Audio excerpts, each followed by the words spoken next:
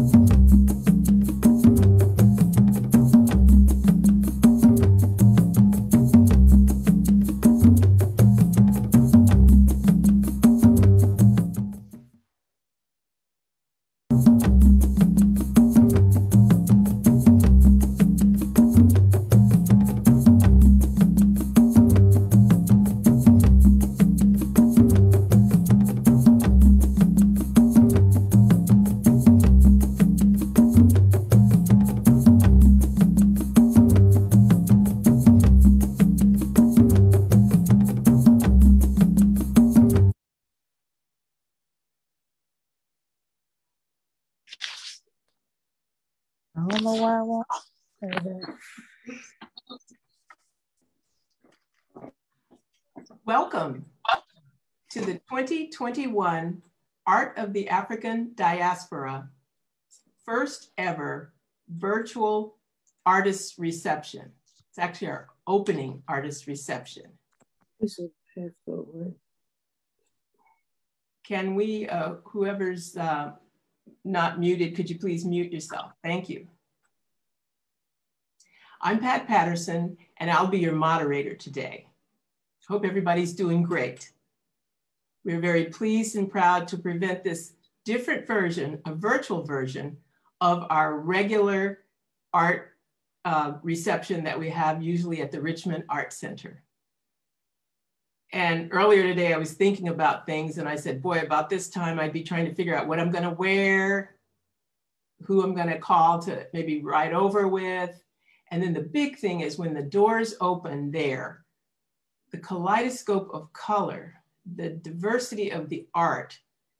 There's just so much, the community of folks. And I think we're like shoulder to shoulder at the actual Richmond Art Center. So today we're going to do a little different. It's our first ever virtual art reception. So before we get, so if whoever's, if you could all mute yourselves, except for me, I get to talk. Thank you. So before we get started, I invite you to get cozy. Hope you have your little beverage. The cool thing about a virtual, as you know, a virtual meeting or a Zoom is that you can be as comfortable as you want to be. You don't have to worry about putting on those perfect shoes and doing all that stuff. So anyway, I hope you really enjoy this. We hope you really enjoy this event, this experience. A few housekeeping rules. Number one, please mute your mics. And towards, along the way, there will be several opportunities for questions and answers. And so I invite you to, if you have a question, put it in the chat box and also include your email address, just in case we can't get to your question, we'll for sure send it to you via email. And then the other thing I strongly urge you to do is take pictures of the screen. So if you see something you like, do a screenshot, or actually just grab your smartphone and take a photo of it. I do that all the time, and that way you'll have it. Now we'll have some important resource information and a couple of things that we'll take the time to let you take a photo of towards the end of the show. So you'll have a chance to get some valuable information, and it's focused around finding out how to get in touch with us and those kinds of things. So we're ready to roll. I want to also acknowledge Fong Chung of Rhythmix, who's my partner in crime here. So he's going to help on the techie side, get us rolling, get us through the show. And by the way, it's a combination of slides, excellent videos, we found some vintage stuff. So it's going to be a combination of those things. Plus you already saw some of the new 2021 art that we'll show at the front end and also at the back end. So it promises to be, I think, a really, really good experience. And I hope you all enjoy it. And I want to say a special welcome to the 130 plus artists that are amongst us, and also visitors and supporters who are coming. They're here in the Bay Area, but they're also, I want to do a shout out to the folks all over the country. Art of the African Diaspora, excuse me. This Black Artists exhibition is the longest running event of its kind in the Bay Area. In 2021, Art of the African Diaspora brings together over 130 artists of African descent. Their work is showcased in a hybrid virtual/in-person event presented online and at venues throughout the Bay Area. Next slide. I want to share the 2021 program with you. It's got several facets to it, and each one of them is exciting and just great, great work to view and to purchase. First of all, our online exhibition started February 11th and it runs through May 16th. The satellite exhibitions and artist happenings are where you visit the Richmond Art Center's website and explore listings for the satellite exhibitions and artist organized happenings. And that's where the real chunk of information lies. And the website is richmondartcenter.org. And then lastly, we have guest speaker events. And next Saturday, March 27th, there's a really, really intriguing one called Art in the Time of Pandemic. And that's where a panel of artists will discuss how the pandemic has affected their work and lives. That's Saturday, March 27th, 3 p.m. to 4:30 Pacific time. And then last, Murals, a Vision of Social Justice. That's Saturday, September 17th, 3 to 4:30 Pacific time. And it's a conversation with artists who have created murals in the Bay Area during the uprising for Black lives. And we certainly have a lot of examples of those around the area. So what is the art of the African diaspora about? It's about honoring the past.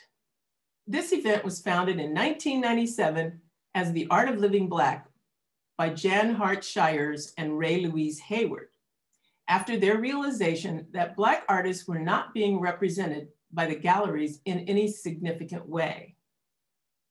Hart Shires and Hayward developed the exhibition to present the work of emerging and established artists, African-American artists, to introduce them to new audiences and to build a creative community of artists and art lovers.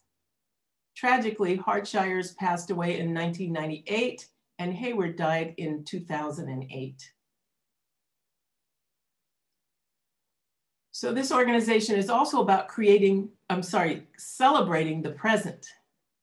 In 2020, we invited an esteemed Bay Area arts professional to select 3 artists to receive the annual Artistic Achievement Award.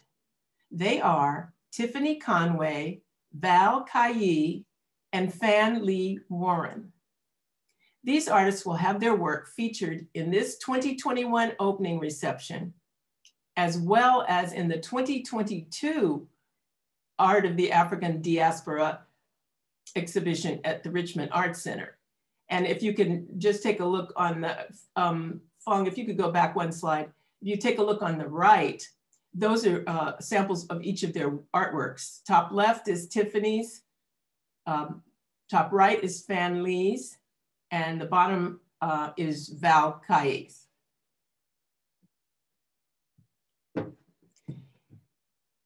The organization is also about planning for the future. Last year, the steering committee of artists that now produces the event announced its new name, Art of the African Diaspora. The steering committee remains dedicated to the vision of Hart Shires and Hayward, but felt the time had come for the event to have a name that will allow it the autonomy to grow and to reflect a new era. And we have big plans for 2022, so get your party outfits ready as the Art of the African Diaspora celebrates its 25th anniversary. So who's behind this? Who are the wheels that make this whole thing turn? I want to introduce the various committees that are making this all happen and are responsible for us today to have this great organization today. They are, the steering committee is comprised of Stephen Bruce, Jimmy Evans, Virginia Jordan, Tomei Neil Madison, Marva Reed, Justice Renaissance, Orlando Ufre, and the Arthur Wright. The advisory committee is comprised of Renata Gray and Raymond L. Haywood. And finally, the auxiliary committee is comprised of Derek Bell, Diamela Coutinho, Irene B. Kane, Paula Lewis, Mianta McKnight, Kume Raouf, Ashley Rain, Akili Simba, and Anthony Smalls.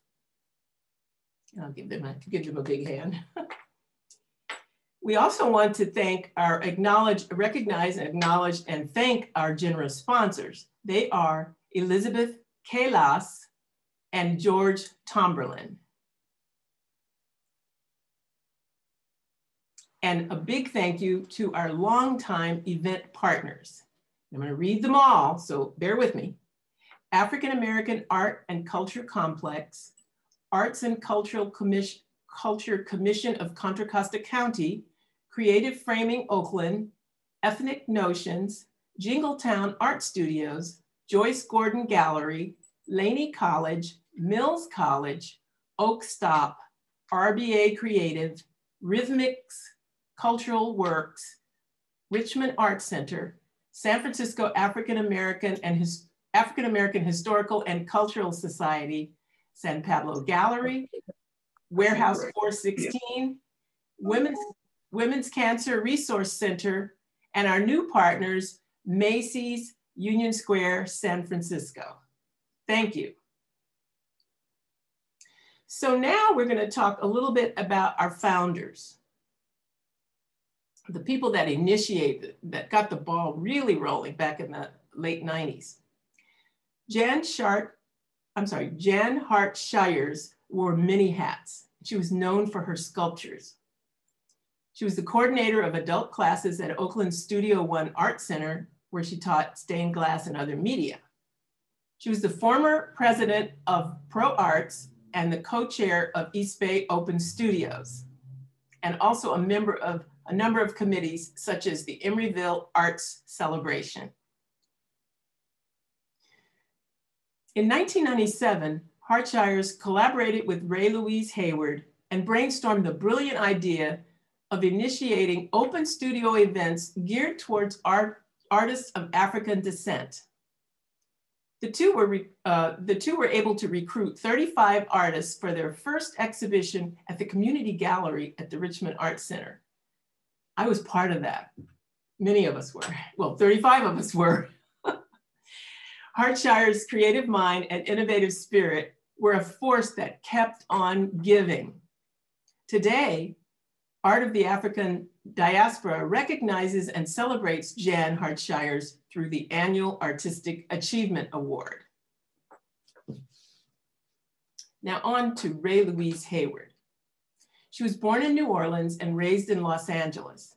She was inspired by her supportive parents, where she earned an art degree, at Cal State Northridge. She moved to the Bay Area, actively creating art in 1990, and she sold her first painting in 1991. Her colorful art celebrates the beauty of the African culture, its people, its sculpture, textiles, jewelry, and music. It also incorporates a number of African motifs using acrylics, oil pastels, collage, ink, and color pencils. Her work was recognized by KQED TV in 2003 with a Local Heroes Award in honor of Black History Month. Ray also served on the board for Richmond Arts Center and the Women's Caucus of Art. And if you could hold on, on that slide, the photo in the lower right is one that I took, and it was way, way back. I mean, it might've been 90, well, the early years. And I'll never forget, that was at the Richmond Auditorium, where we each had a 10 by 10 booth. And she was totally immersed. She had her work up. She was just so, almost like she was sitting there just enjoying it as if, you know, her child was born kind of thing. But I just will never forget that special picture and how satisfied she looked. So go ahead, you can go ahead, Phong. Ray's true gifts were her spirit of generosity, the encouragement and mentoring she gave to new and seasoned artists. She co-founded the Art of Living Black in '97, as I mentioned earlier, with Jan Hart-Shires. After Jan died in 1998, Ray carried on as the guiding light of the exhibition, rich with compelling, diverse artwork, a well-attended reception, as well as self-guided studio tours and satellite exhibits. Unfortunately, Ray passed away in January of 2008 due to illness just prior to the exhibition. She was an endearing coach and leader, and she actually participated until her final days. We'll never forget that. She moved many artists from off the fence to full exhibit mode, and I personally know what that's about, and probably others do. And in one artist's words, Ray changed my life as an artist. Her support of my very first show made me feel like my work was important and valuable. She welcomed me into her creative community like a true sister, and under her leadership, this organization has felt like family to me. And I think a lot of us could repeat that same quote.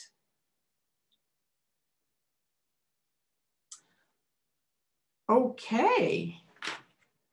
So now we're going to segue into another section, and this is going to be a video of several artists and visitors expressing themselves, talking their perspectives about being part of the art exhibit.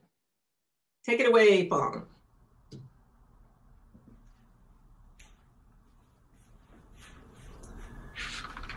Hello, My name is Kelvin Curry. I'm a visual artist here in Oakland, California.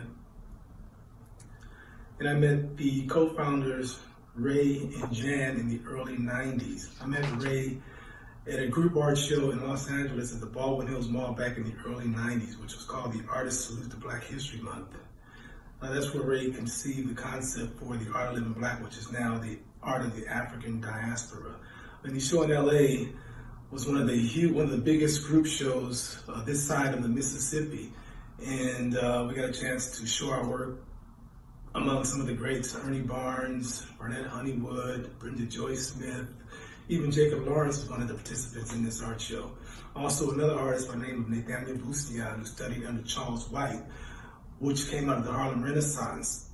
And so Ray thought of an idea of having a group of Bay Area artists show, not only open up our studios to patrons in the Bay Area, but also giving us artists an opportunity to showcase our work in corporate environments. So I'd like to thank Ray Louise Hayward, I'd like to thank Jan and the Richmond Arts Center, the committee, and also Stephen Bruce, my brother Stephen Bruce, for the work he's done with the Richmond Arts Center, for also giving us a place to showcase our work in corporate environments, to open up our studios, and to give us a legacy. Thank you.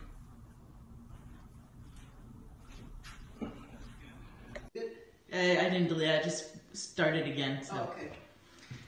My name is Lorraine Bonner, and I've been part of this annual exhibit, now known as the Art of the African Diaspora, for over 20 years.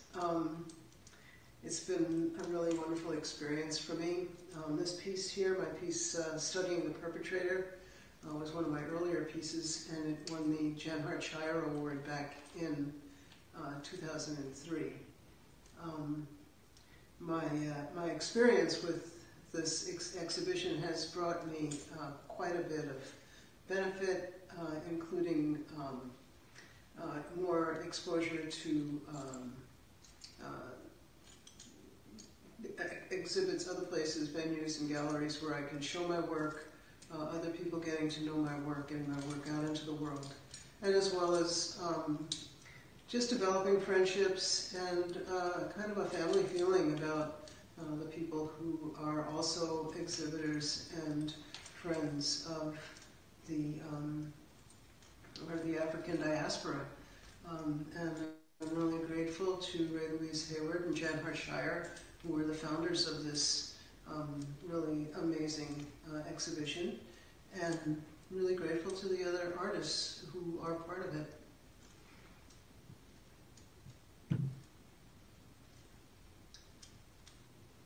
And that's 90 seconds. Okay, good. So yeah, do you want to do it again? No, I think that's good.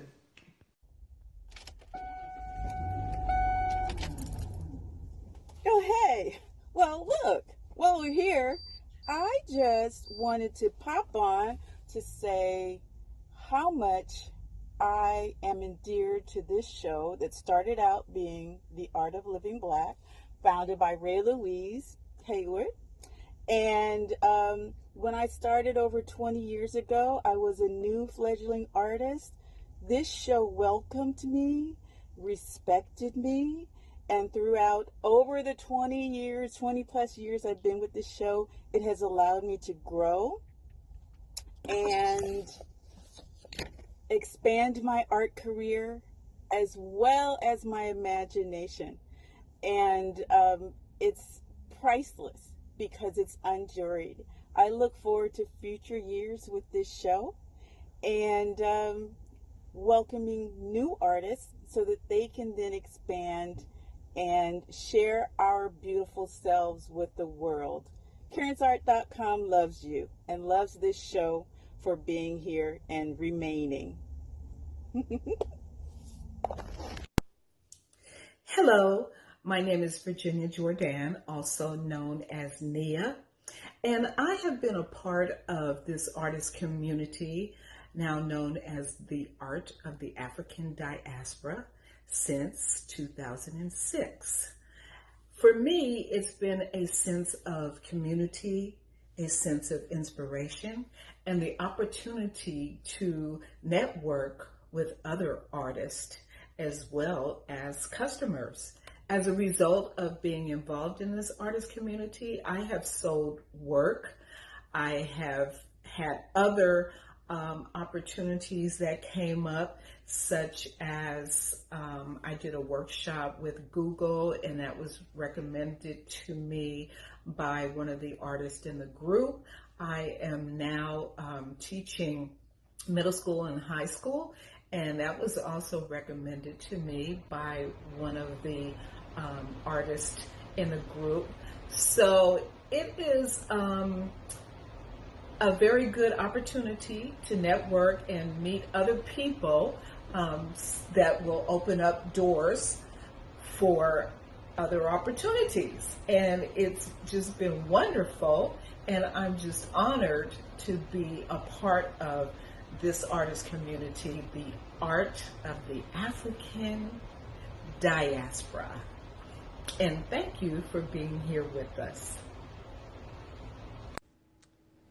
Hi, my name is Zoe Boston, and I'm a singer, songwriter, painter, muralist, artist, creative, and I've been exhibiting in the Art of African Diaspora for about 6 years now. This annual exhibit means so much to me. It definitely was a significant contributor to my art career. It definitely helped catapult my art career, and I've gained a lot of experience and know-how from exhibiting in these shows and working and creating with all the artists involved in the exhibit. It's definitely been an eye-opening experience and something I will forever be grateful for to have been a part of and continue to be a part of. I'm also thankful that we've continued to exhibit through the pandemic, even though it looks a little different this year. I'm very thankful that we still get to show our work and let our voices be heard and express ourselves and connect with the community. And so I'm thankful to be a part. One of the reasons I like the annual Art of the African Diaspora exhibition at the Richmond Arts Center is that it allows me to exhibit my work annually. It also allows me to exhibit with a large group of artists, some new and some established. This gives me the opportunity to get feedback from those artists and to meet new people who come to see these artists that I normally don't exhibit with, which allows me to have a new audience also. Another thing I like about the exhibit is that it allows me to exhibit new works that I probably wouldn't exhibit, because during galleries, the shows are curated and the curator gets to choose the work that they want to exhibit. This way I can exhibit work that I want to, and it's new and experimental work that I haven't shown before. So that's always good, because I get to get feedback from the artists and the attendees at the event. The other thing I like about it is the large group of people that come to the reception at the Richmond Arts Center, which gives them an opportunity to see my work, which they probably wouldn't have otherwise an opportunity to see, which is beneficial to me and to them as viewers. Hey folks, Justice Renaissance here, wood sculptor from Campbell, California, by way of Phoenix, Arizona. I stumbled into the art of living black back in 2004 and was completely blindsided and overwhelmed and in love with what I experienced, starting with Ray Louise Hayward and her energy and spirit and positivity and love for black art. And also, I instantly felt a sense of camaraderie with the art community. I had people tell me on the first day when I showed up to deliver my work at that first show that my work was underpriced. And that was amazing to me, that people thought enough about me to try to elevate me from where I was at. And since then, you know, just the unselfishness of the art community and the willingness to share ideas and inspiration and resources and to promote and support each other. It's just been the highlight for me, you know, every year.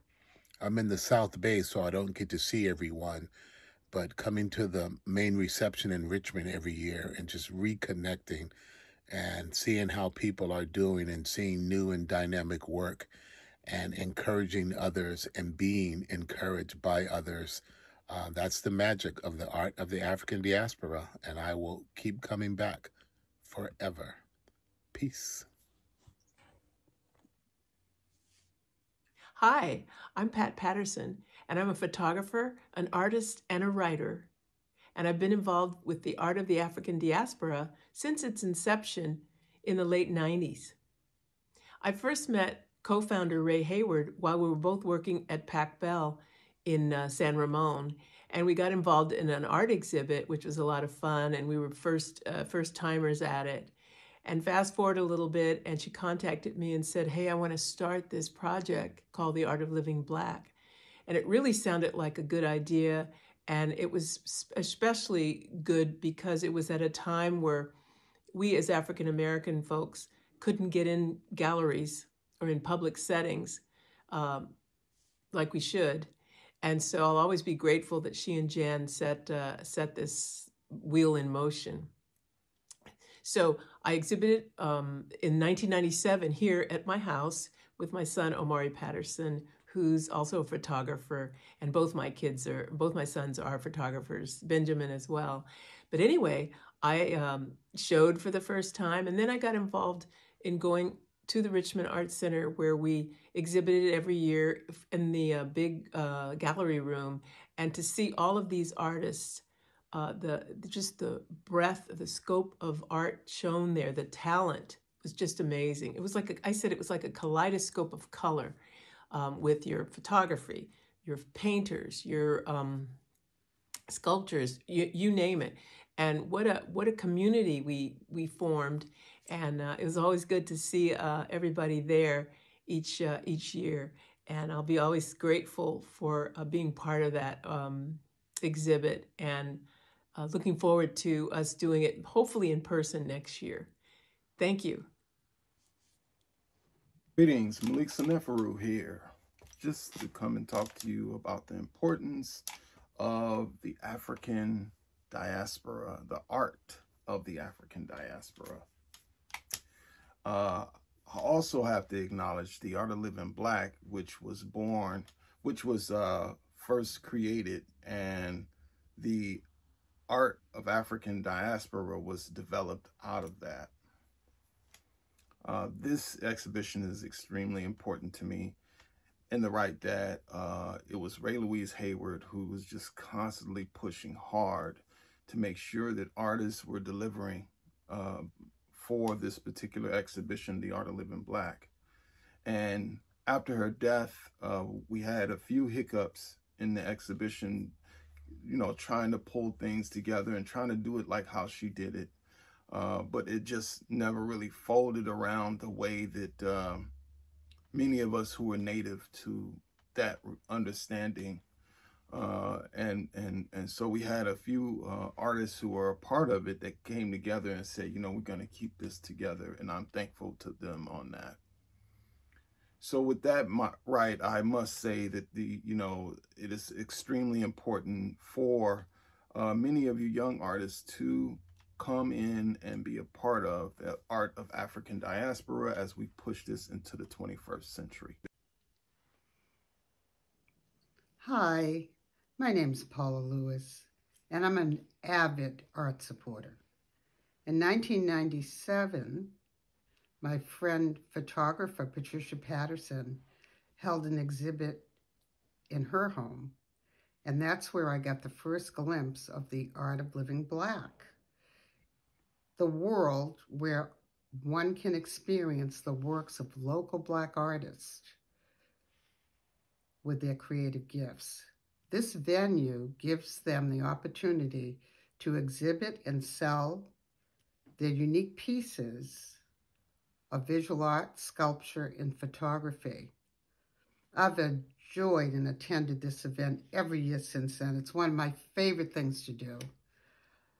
I've been so faithful about it. I'm so happy to attend these things.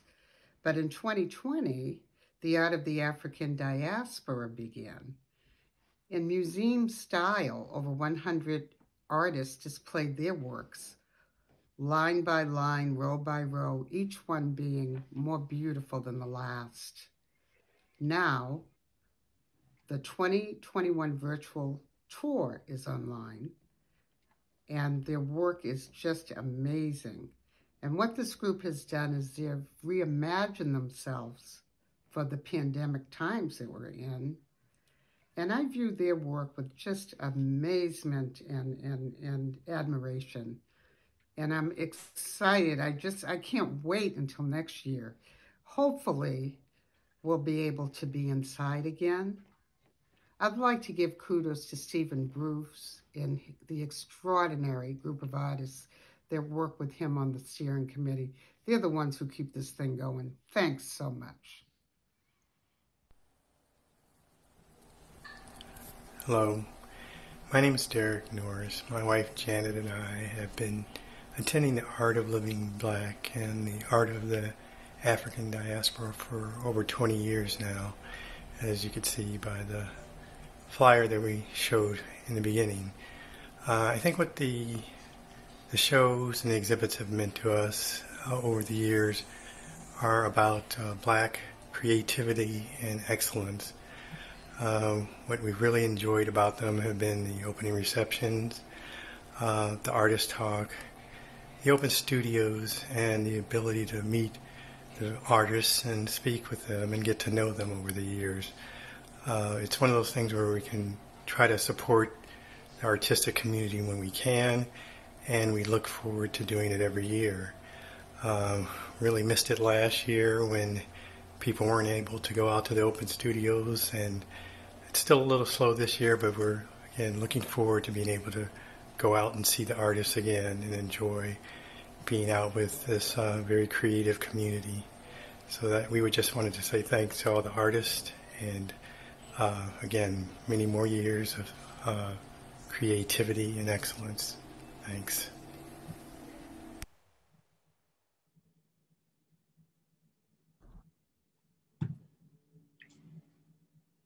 Beautiful. So next we will take a look at some vintage video, rarely seen clips of Ray Hayward and a few other artists talking about being inspired. I can remember my mother having these books, child craft books. We grew up in New Orleans, and I don't know if they had those books anywhere but in the South, but they were red books, and they were educational books. There was one book that was a long book that had art in it, and I used to remember looking through that book all the time, just looking and turning the pages and just looking and looking at the paintings and just loving to look at the art.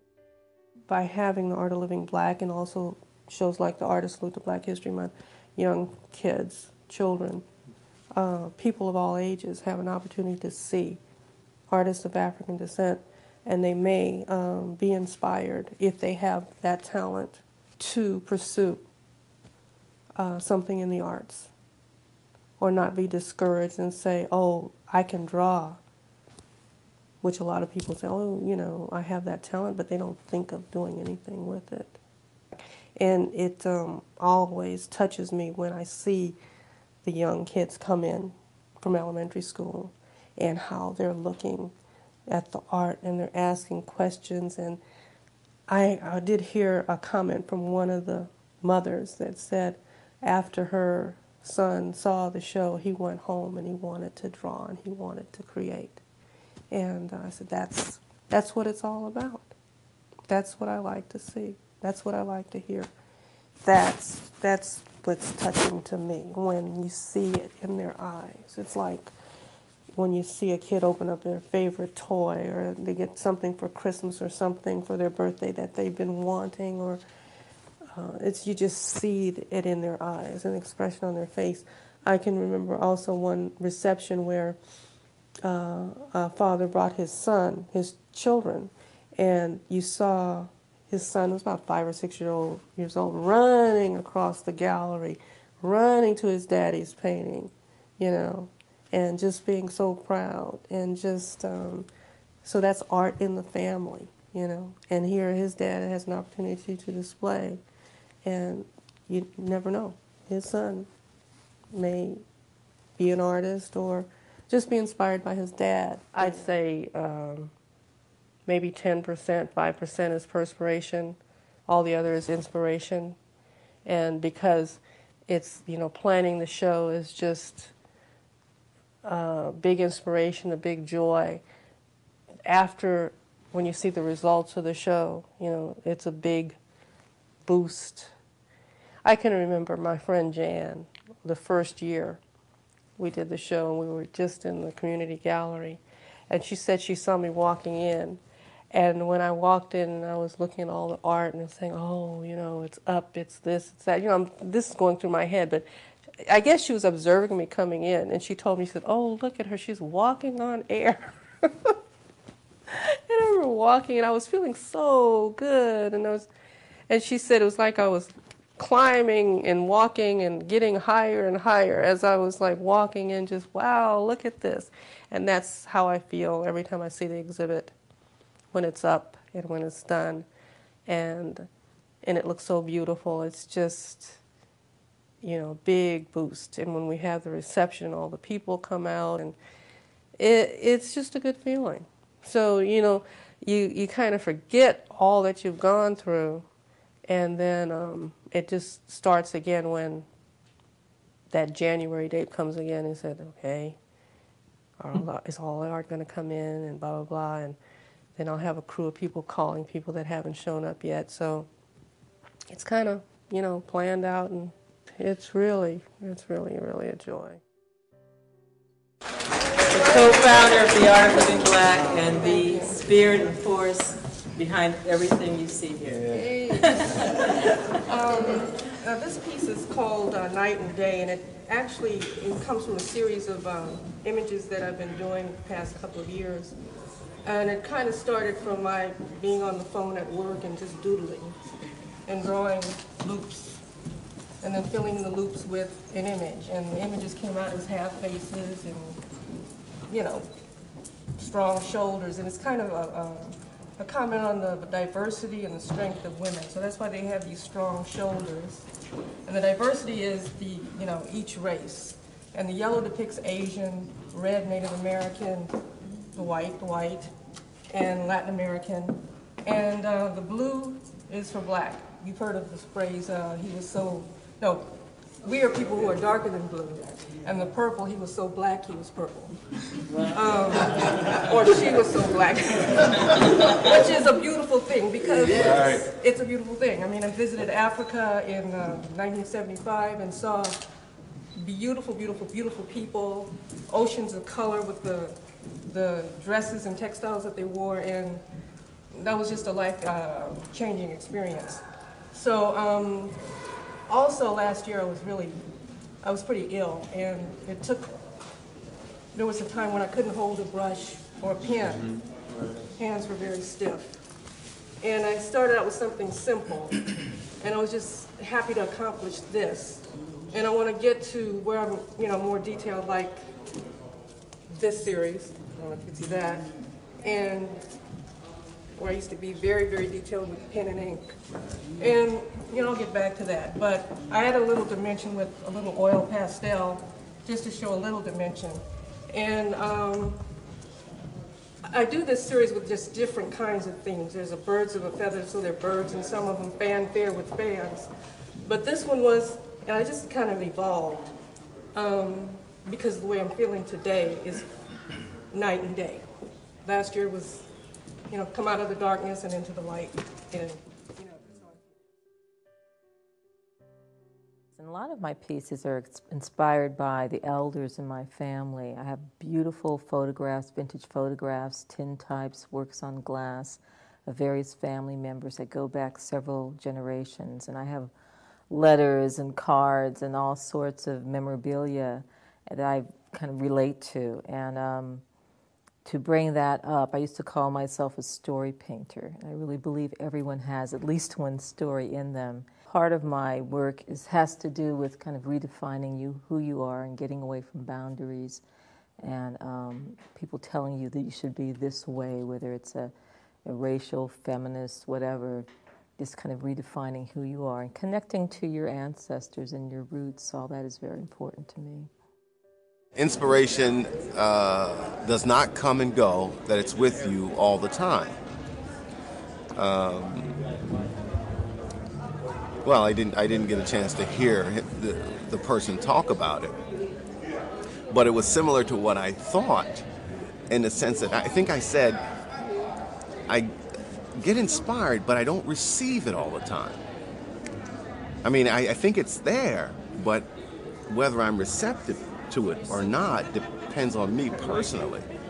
So I kind of agree with that statement that was made, because I know the way I feel and my emotions, the weather, what I hear, smell, all brings inspiration. But sometimes I've had a long day at work or whatever, and I don't let it in.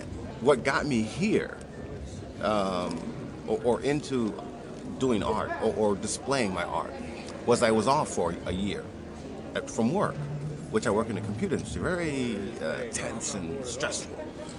So that year that I was off, my mind quieted. I didn't have to go to work, didn't have to get up and go to work and deal with all that corporate stuff. And it was the most creative that I've ever been in my life.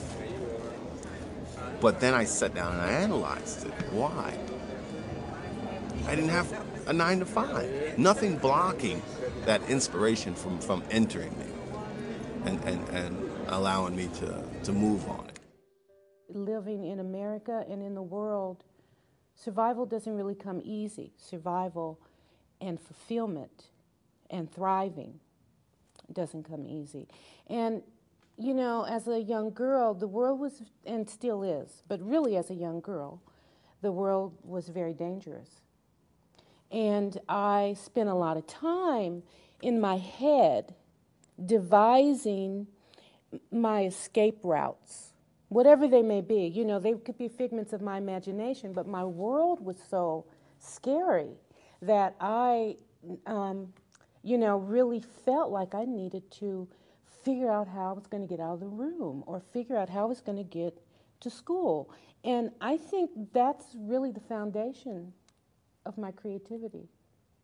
I remember going to school, rarely did I walk down the street.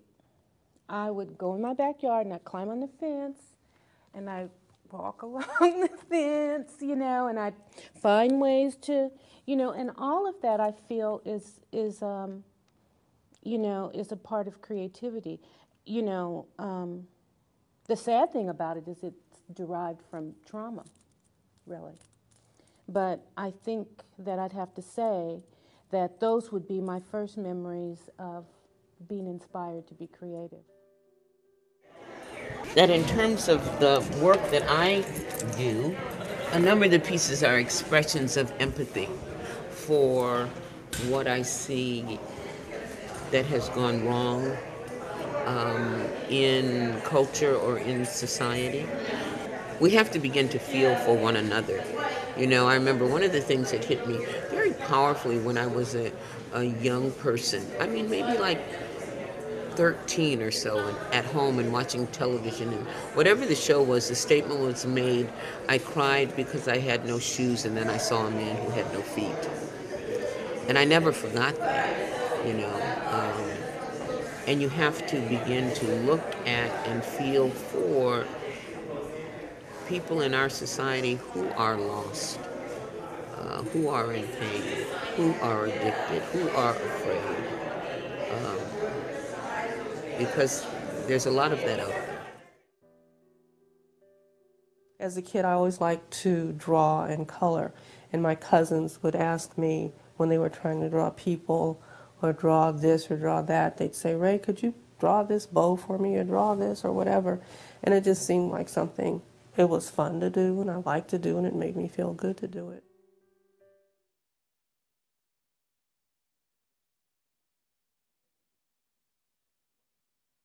Wow. Amazing. So and so much from the heart. Do you see how art really brings out the emotions and the heartfelt thoughts from so many? So that was great. Next, we're going to share a montage of program covers over the years, illustrating the diversity of art that was exhibited. And I don't know about you, but we always, if you had been to the exhibits, you carried around that program, and it was your roadmap to seeing all of the art. So we'll take a look at that.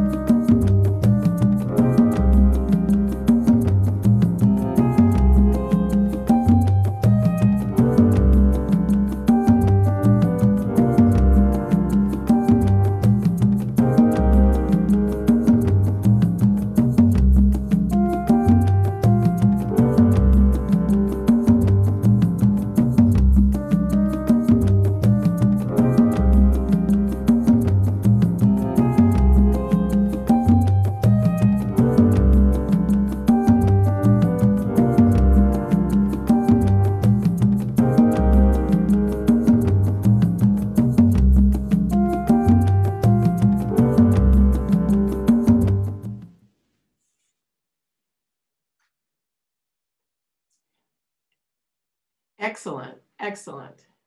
Great flashbacks. So now we're going to move on to the annual award winners, which is always an exciting part of the reception festivities. Excuse me. On behalf of the Art of the African Diaspora, I'm very pleased to announce, or actually re-announce, the 3 winners of the Artistic Achievement Award. They were announced last year, and due to the pandemic, they will carry their award status in 2021. and they will be honored at our in-person event in 2022. Can't wait. So our first awardee is Tiffany Conway.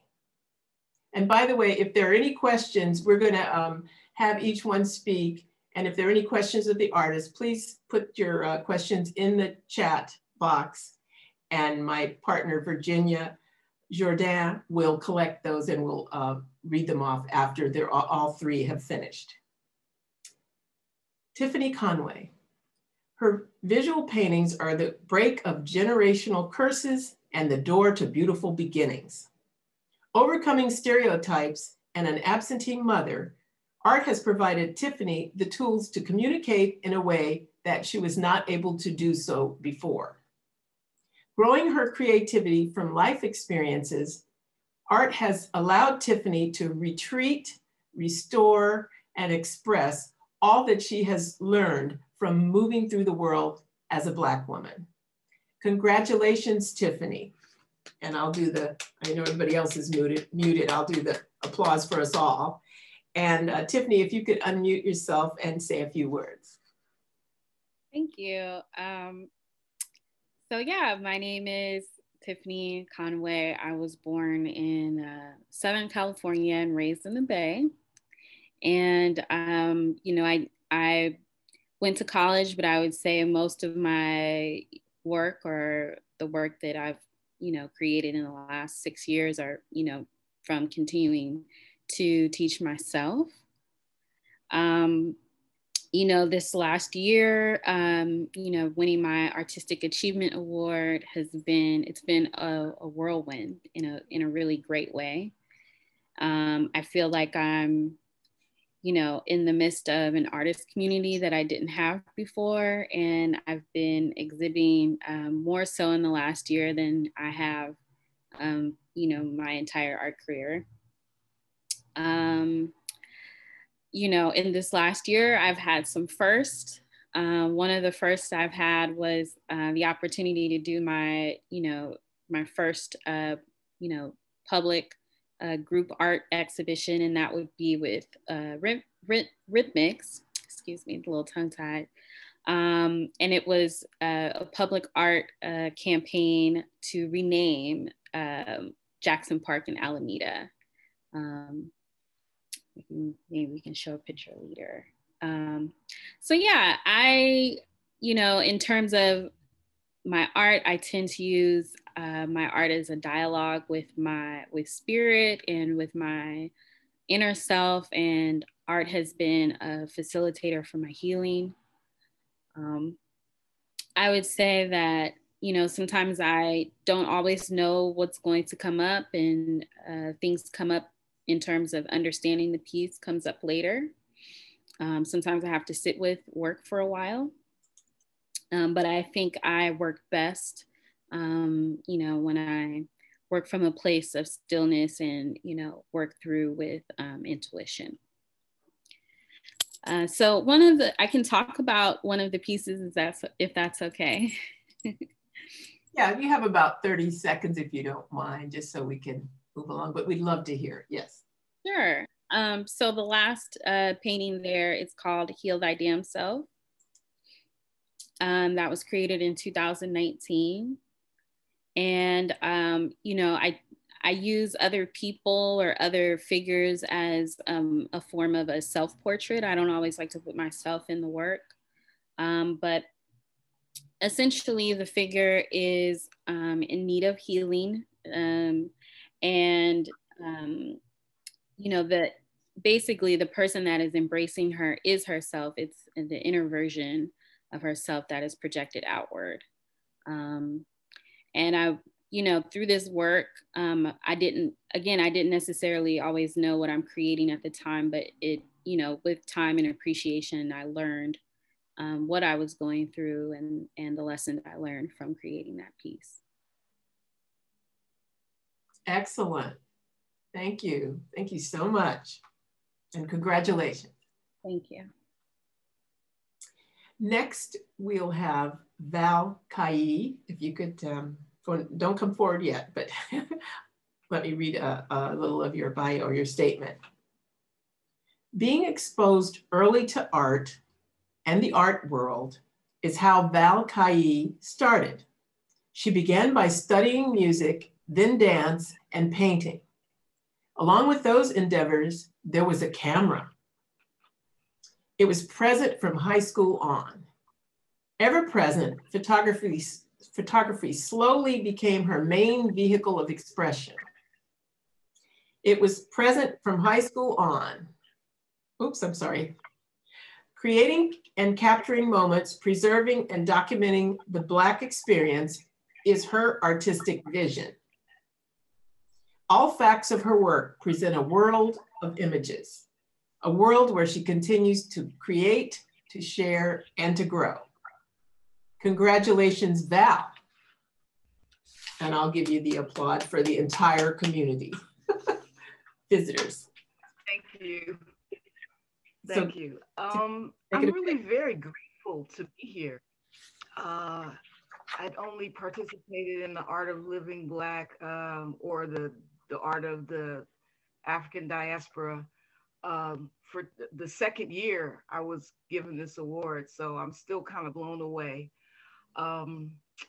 So far, I love the exhibit. It's a very warm place to be for an artist, to be among other artists, for me, other Black artists, and to be recognized in such a prestigious venue.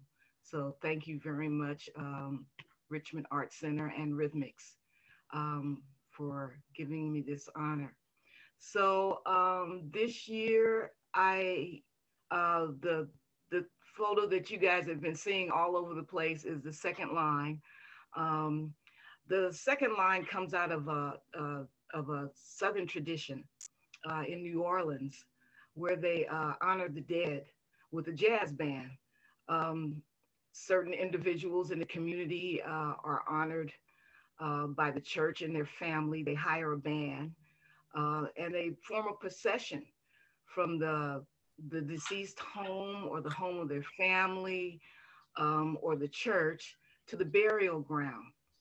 And those bands are not that big. They're mostly brass instruments being played and drums. Out here in California, step up in history, historically, it's kind of taken out of context. We have two bands here that carry this tradition, and one is the Twilight Band, which you see photographed in the three images, the three top images that I presented this year. I have a lot of different focuses. I don't concentrate on just one. Photography for me is just life.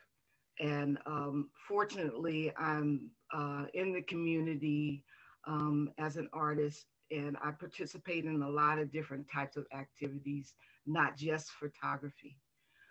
So I have all of this work that sort of travels with me. I keep my camera with me all the time. And now that we have phones, the phone. So anyway, so moving on, the next image is a mural that I photographed in San Francisco. I started photographing murals and doing street art around 2009. And at the time I was working in the Mission District, which is rich with a lot of mural work. So I would go on, instead of going to lunch and eating, I would go out and do little short photo walks around in the area. So this photo came out of one of my photo walks. And in particular, I have a lot of these types of photos of murals that were created out of all of the murders that were committed, all of the murders from the police and various individuals, Black individuals that perished in those situations. And Mario Woods was one of them.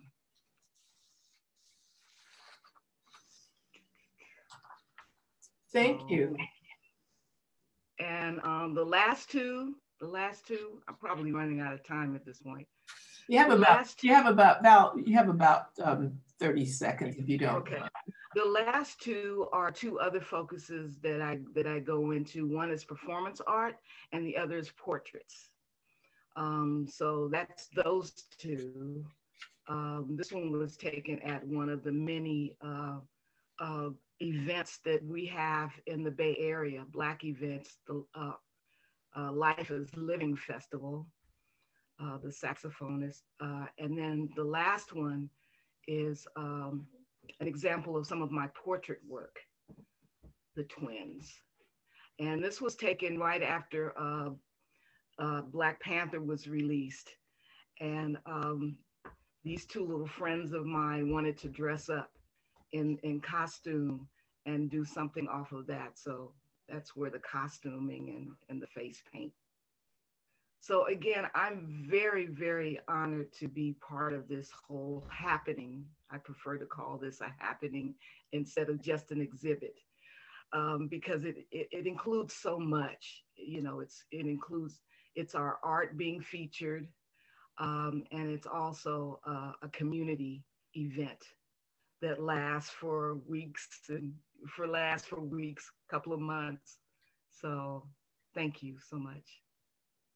Thank you, Val. Thank you so much. I'm sorry, Fan. I'm sorry, I called you Fan, Val before. Fan, thank you so much. And I'm gonna do the applaud. Everybody, we can all do a visual, you know, to say how much we appreciate your work. And look forward to seeing all three of you at next year's live exhibit. So I want to check in with Virginia Jordan to see if we had any questions in the chat area. Virginia, did you get any? No, I don't see any questions in here. Just congratulations and beautiful work, but no questions yet. Okay. Okay, great. Thank you. Did I skip Fan? I'm sorry. Oops, I have to check because someone just asked me. So I had Tiffany, I did Val Kai. Now we're talking Fan Lee Warren. I'm sorry. Excuse me. Are you there? I'm here. Okay, thank you. Let me read your artist statement first. I am so sorry. Excuse That's okay. me, everybody. Fan Lee Warren lives, works, and teaches drawing, painting, and art history at Laney Community College in Oakland. She was born in Birmingham, Alabama, and raised in Chicago. Her work depicts a mixture of popular and historical perceptions of Black people in the Americas.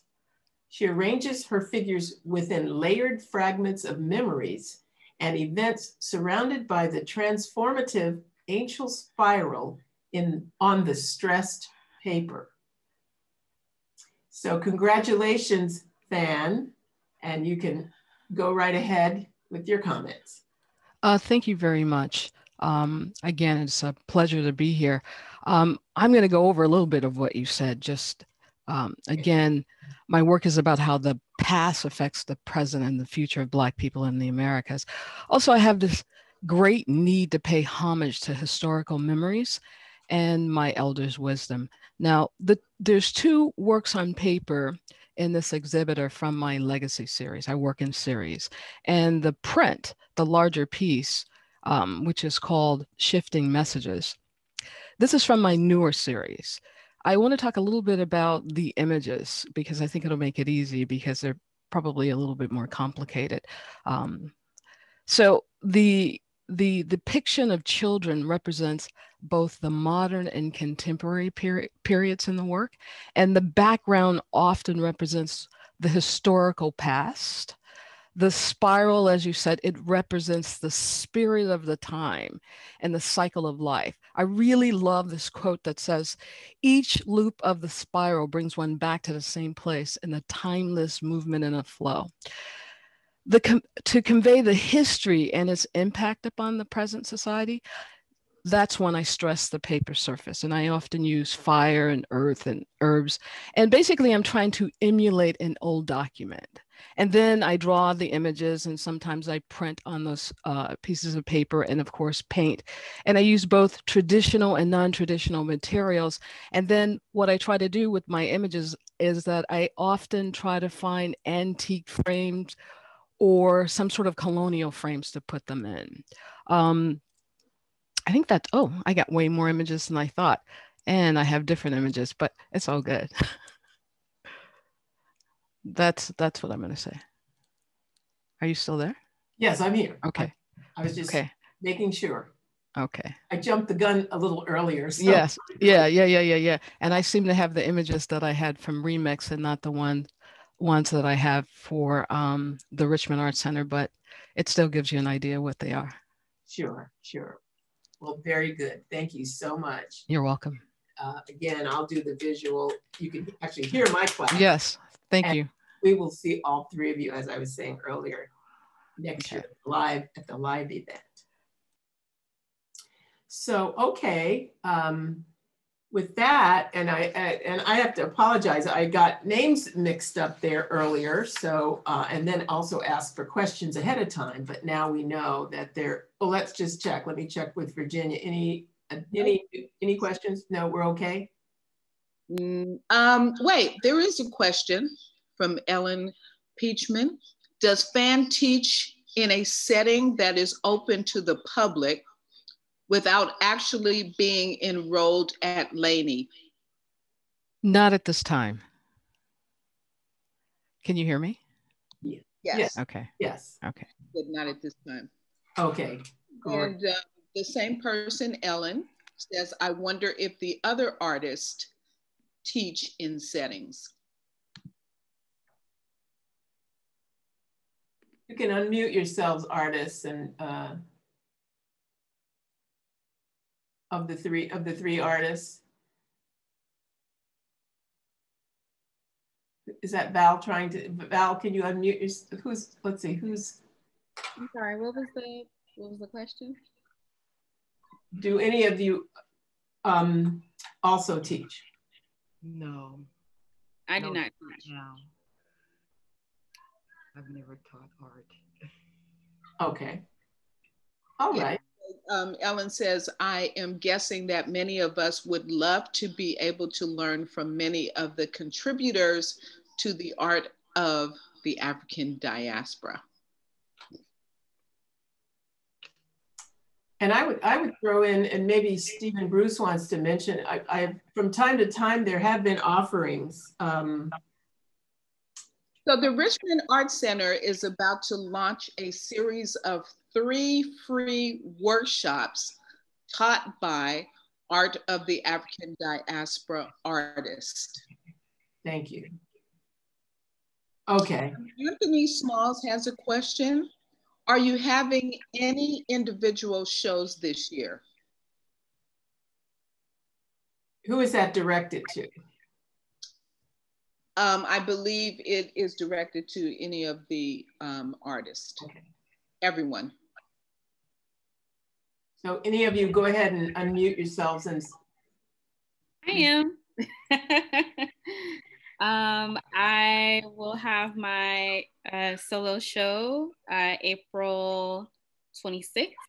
It's coming up soon.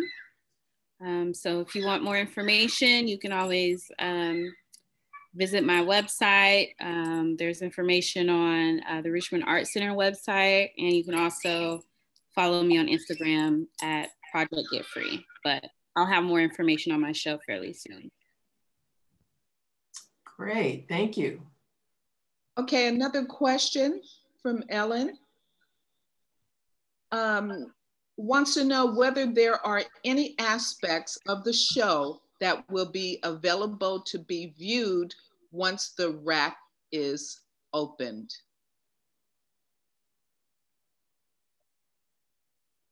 Any other aspects of the show that will be available to be viewed once the rack is opened? Let me just unmute myself and just say, speaking as one person, I'm sure I'm not alone. We all could learn so much from all of you, and I'm just wondering if any aspects of this remarkable show are going to be available live. We are going to get out of this, you guys. We really are. I hate to think that we've missed this art permanently for the whole year. And so I'm just wondering if if the Art Center is, and the Art of the Diaspora are working together to see to it that we really can experience the art in real life sometime during the course of the year. That's my question, and I'll get back on mute. Thank you. Pat, if I could answer that. Please, yes. So the Richmond Art Center will be announcing their opening later, I think this month. But a lot of these questions we could probably answer in at the end.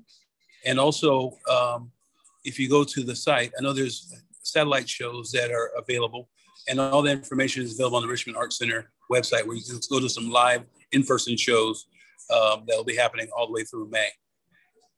Okay. Okay, great. Thank you. Maureen would like to know, what about the satellite exhibitions?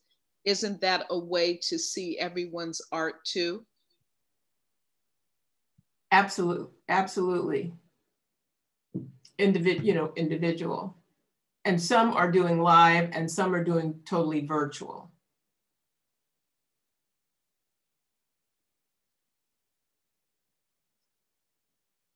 I'm just checking any other here. So Karen's art is currently at Creative Framing and Gallery, 1200 Park Boulevard in Oakland until March 27th. And so what we'll do in a minute, we're going to go through the resource page and you'll see where you can click and find out all the details of the individual artists' events, okay? So again, congratulations to, I'm going to move on to the next segment, but congratulations to all of the artists, the three winners. And next we're going to share a few receptions from the past, take you back to memory lane. So Fawn, take it away.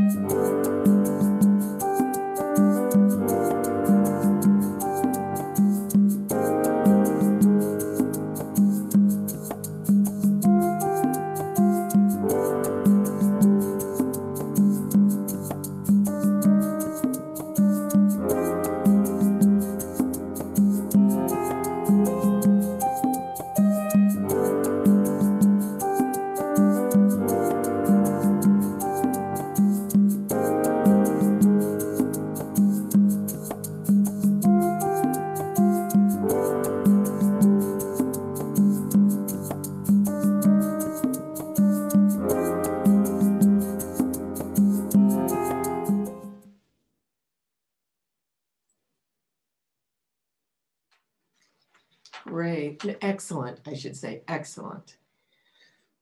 So we're going to show next some recent interviews from 2019, where we hear from some of the current artists and their insights about exhibitions. Come on down to Richmond. Come on down, see our stuff. Hello, my name is Stephen Bruce. I am the spokesman for the steering committee for the 2019 Art of Living Black. I'm a working artist here in the city of Richmond. I work with acid patinas on copper. Art of Living Black was started in 1997. The original founder was Jan Hart Shires, and in the second show, as they started to develop it, Ray Louise Haywood came on, and together they put the show forward. Jan actually passed away before the second show, and at that point, Ray Louise took the show on and put it on until 2007. At 2008, she passed away just prior to the show, and her vision was that for an artist of African descent to have the opportunity to show wasn't so accessible, at least in her eyes at the time. And so this show gives artists the opportunity to show, again, in a professional setting, and see what their work looks like, that they're worthy of an exhibit. And maybe they take that energy and they go somewhere else and beyond the Art of Living Black. And so from 2008 on, Stephen Hawkins, Ray's husband, and Henry Shires, Jan's husband, kept the show going. And up until this year, 2019, this was the first year it's been put on by the steering committee and steering committee of artists who participate in the show and have about 136 years of experience of participating in Art of Living Black. The Art of Living Black is an organization of different people who self-identify with African American descent. And they may come from all over the place, but basically it involves people, artists who live in the greater San Francisco Bay Area. We have a series of events that come together. Initially, the kickoff is at the Richmond Art Center, which has hosted the presentation for 23 years. The original first exhibit started in 1997, and we did at some point add on open studios, and the open studios were also connected with the Richmond Art Center, but eventually kind of peeled off to different sites around the San Francisco Bay Area. So there are different entities that accept the responsibility of showing various artworks, various types of artwork, various media in these different locations. The Art of Living Black shows you the magnitude of African American artists that have important and interesting work. This year I was given the opportunity to participate in a satellite and open studio, in that more people saw my artwork than my friends and relatives and people at the Richmond Art Center. I actually sold a piece of art, so now I can say that I have a collector. Well, one of the unique things about it is that since it's non-juried, it incorporates artists that are beginners and professional as well. And since it's non-juried, we also have a juror that comes and gives awards to 3 artists every year, and those 3 artists get to be featured in the following year with multiple artworks. The Art of Living Black is definitely important for artists, significantly for visibility's sake. I think it's powerful to know that, Black artists have a space to be visible in terms of showing their craft, and knowing that each and everyone's craft comes in many levels, mediums, dynamics. We can see how many messages we can portray from their art, or even just appreciate their art in terms of what they do, and appreciate their individuality and their expression. So it's very important to have space to create, co-create, and be visible in it. It's an annual party for me. I look forward to it because I only see many of these people once a year, and I typically start to work on the piece that I want to present 6 or 7 months in advance. I'm even thinking about ideas for next year now, and so it's the culmination of my work up to the event, but seeing everybody is just a big party, and it's a great way to sort of, put a bow around this work that I've been thinking about, and after the presentation then I can hang out and see some of my friends. I was standing next to my piece, and about 6 young women came up to me, and I was actually they felt I was in their way of being able to see the piece. And so this young woman said, well, can you move out of the way because we want to take a picture. And Tomei was standing next to me. In fact, Tomei, who is another artist, we were both talking. And so Tomei said, and we did move, and then Tomei said, wait a minute. Do you know who the artist of this piece is? And she asked the young woman. They said, no. Do you even know her name? They said, no. Well, you just asked her to move away from her piece. And it was funny that I was being asked to move away from something that I created so that they could take a picture of it. But it also affirmed me that the piece that I created was important to them, that they wanted to take a picture of it in front of it. They wanted themselves as a part of my work. And so I think that I've reached my goal when I can experience people that I created my art for, identifying with it so much so that they want to take a picture with it and they want to be a part of it. I think the Art of Living Black is important because it is an opportunity for artists to show their work. A lot of new artists maybe have never shown their work to anyone but family. The Art of Living Black is a chance to show your work to a greater audience and to see the work of other artists. Some of the people in this show are so talented, but they don't know it because they've never been told. They've never seen their work, in this kind of venue. And a lot of people, like myself, think that you have to be educated in art, but you really don't. Some of the best artists of all types don't have official art education, music education, that kind of thing. So the Art of Living Black is a platform for lots of different kinds of artists. I came to this show many years before I actually participated. And when I picked up my camera and started photographing again, I realized from the beginning that this was the first show I wanted to be in. And that was really great. It's great to be part of the Art of Living Black. Come on down to Richmond. Come on down, see our stuff.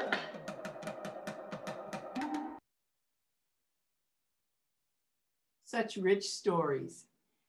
Thank you all who participated in that set of interviews. Very deep, rich stories.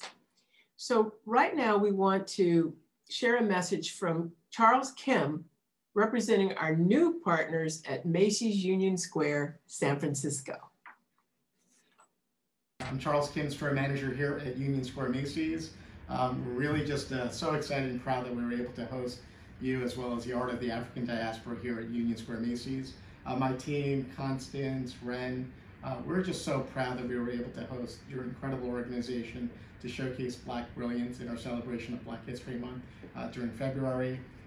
As a total company, we are just so, we're committed, we're enlightened, we want to be at the forefront of leading our communities through change to achieve equality and equity and social justice. And we just thank you for giving us that opportunity.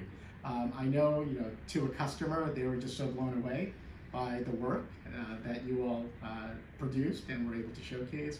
And they felt so good that Macy's really stands for supporting our communities and Black History Month and Black Brilliance. This is something that I hope that we can continue in the long future. I hope this was like a first annual, and this is something that we can make bigger and bigger every year to give voice and to give life to incredible artists out there, and to really just celebrate our Black communities and our company Macy's. So all the best to all of you. Thank you so much for your time and efforts, and we look forward to seeing you again next year. Happy 2021 and all the best. Thank you.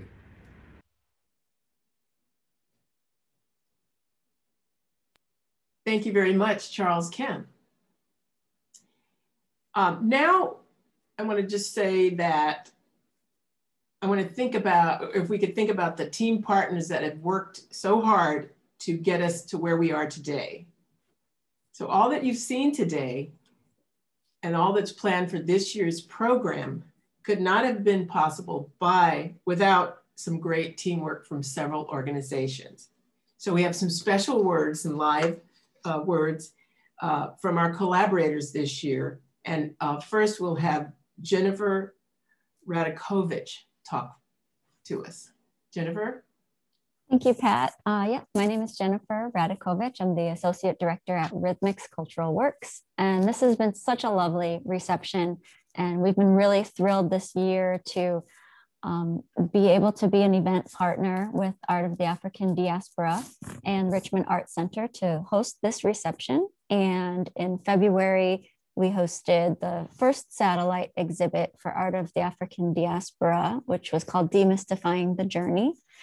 We also partnered earlier in the fall with the 6 artists who exhibit with Art of the African Diaspora to create this lovely art installation you see behind me that Tiffany referenced in Alameda's former Jackson Park, which is now renamed Chochenyo Park. And you can find both of these events on Rhythmix website. And we have the reception videos there as well that you can see. And this exhibit in Chochenyo Park is going to be up through the end of April, so you can still see that live. And I just want to thank all of the artists and Art of the African Diaspora Steering Committee and Richmond Art Center for having us come in as event partners to help host this event for everyone. Thank you so much. Thank you, Jennifer. Next, we'll have Amy Spencer, who's from Richmond Art Center. Amy? Hi, I'm Amy. I work at Richmond Art Center. I just want to make a quick announcement that we don't actually have a reopening date yet, but we are moving towards that, and hopefully we'll be able to make an announcement sometime this spring. So sign up for our newsletter if you are wanting to come back to Richmond Art Center. You'll get the news first there. So I've worked at Richmond Art Center for 3 years, and it's been an amazing experience learning about and from the artists in Art of the African Diaspora. Richmond Art Center is very honored to be part of this happening, to use Velkai's words. We're very committed to the partnership that we have with Art of the African Diaspora, and we're just so excited to start working with the steering committee to start planning activities for the 25th anniversary to be held in person at the Richmond Art Center. So just thank you, everyone, especially to all the artists who share your work so generously, and cheers to many more years. I love it. Cheers to many more years. I love that. So next we have Stephen Bruce, who is the chair of the Art of the African Diaspora. Stephen.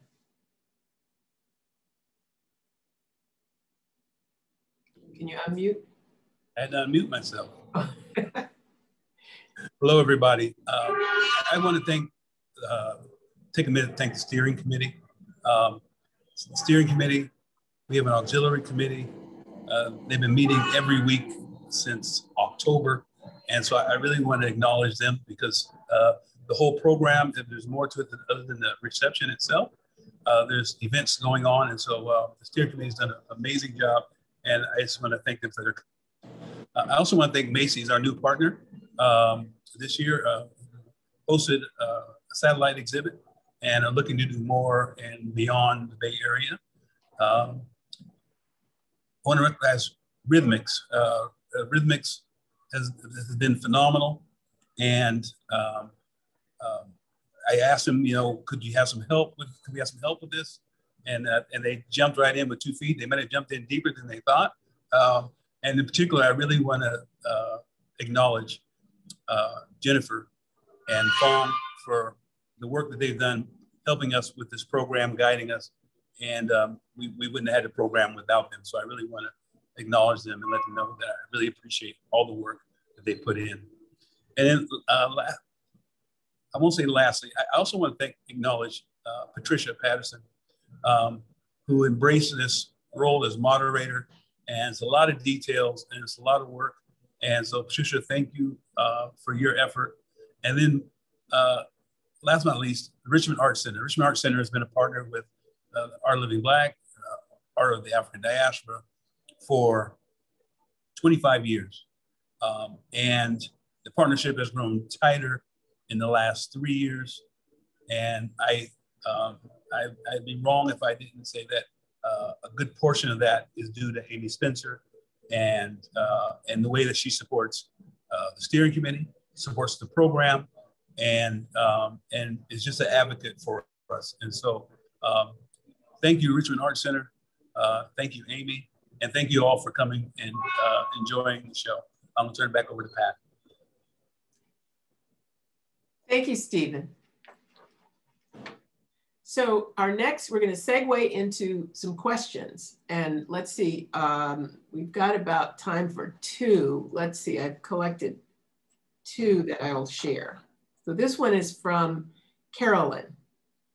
How do I find out about dates of the various events like open studios and artist talks? So that's one that's kind of repeated itself throughout the afternoon. So you can find out those dates, open studios, artist talks, and things like that by going to our website, AOTAD.org. You can also go to the Richmond Arts Center website. And the thing you do is once you're on there, you click on 2021 exhibit. And there you'll find just a ton of information. So that's the easy one. And we're going to put the link, if we haven't already, on the chat line. But it will list all of the information you need, as well as links to the 130 plus artists. So if you get a chance, take a look, and you'll have to, get a snack and a sandwich and go through, have a good time doing an art tour there. So the second question is from Sarah. Is the art for sale? And if so, how do I find out about the prices?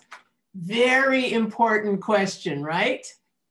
And the answer is, in most cases. And the way you find out is, again, going through the link to the site, and you will see, as you go through the individual artists' links, they will specify whether or not art is for sale. And sometimes you'll see NFS, not for sale, but many are selling their art. So yes, yes, and yes. And let's see, I think what we'll do is, like we had said before, we'll send the rest of you your answers to your questions through email, okay? And thanks so much for that, for your interest. So now we're gonna take a moment to thank the people who worked so hard to put the program together. And then we'll also see some informational slides that, as I said, you might want to take a photo of. They're about 5 slides in. So I'm going to have you just review these, just like if you were at the movies. You know how they go by real fast? No, we're not going to do them that fast, but I'll let you view them.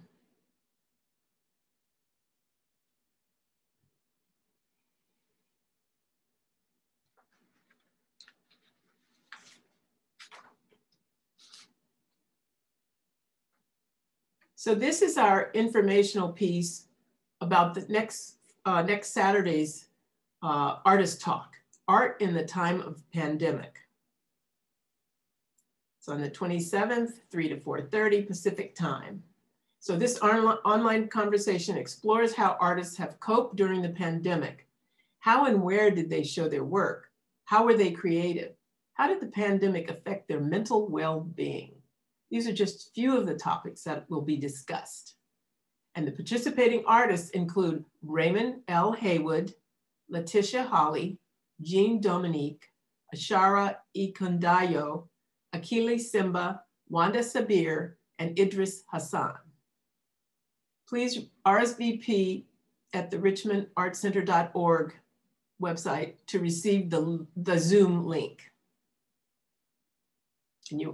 Can you go back 1 minute, Fong? So if you haven't, I should have cued you to take a shot of that if you want, but if you have a chance, do that. Okay, Fong, all set. And then here is our contact information. So the website is the abbreviation or the acronym for Art of the African Diaspora.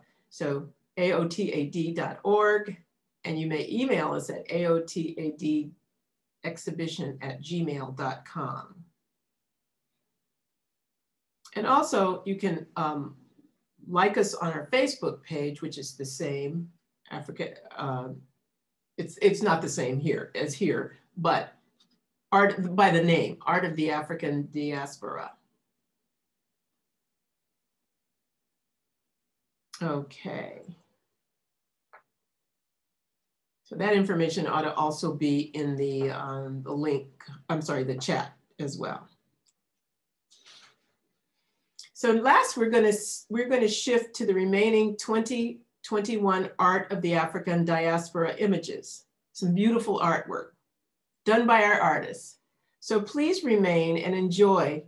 And thank you so much for joining us. Do remember that the art is for sale and support our artists by visiting their specific pages. And so this rounds out our program today. And I'd like to thank you all from near and far for joining us and supporting the Art of the African Diaspora. Thank you and see you next year in person.